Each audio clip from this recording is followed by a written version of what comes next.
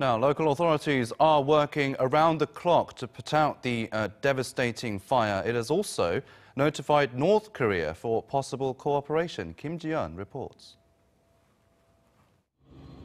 The Korea Forest Service said Friday evening that the government has dispatched more than 50 helicopters and around 13,700 officials, including those from the National Fire Agency, the Korean National Police Agency, and nearby municipal governments to help extinguish the fire in Goseong, Sokcho, Gangneung, Donghae, and Inje, cities along the country's east coast.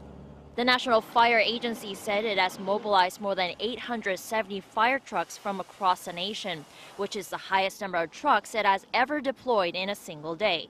Seoul's Unification Ministry has also mobilized personnel as the wildfire is located near the border with North Korea.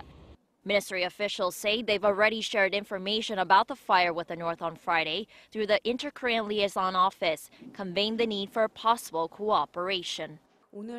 We are going to share information on the wildfire with North Korean officials and express the need for possible inter-Korean cooperation.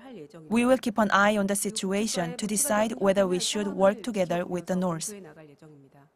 Meanwhile, the Ministry of National Defense says it has also deployed more than 7,000 soldiers and a combined 35 military aircraft as of Friday evening to help in efforts to extinguish the fire and restore affected areas. In addition, 13,000 soldiers are standing by.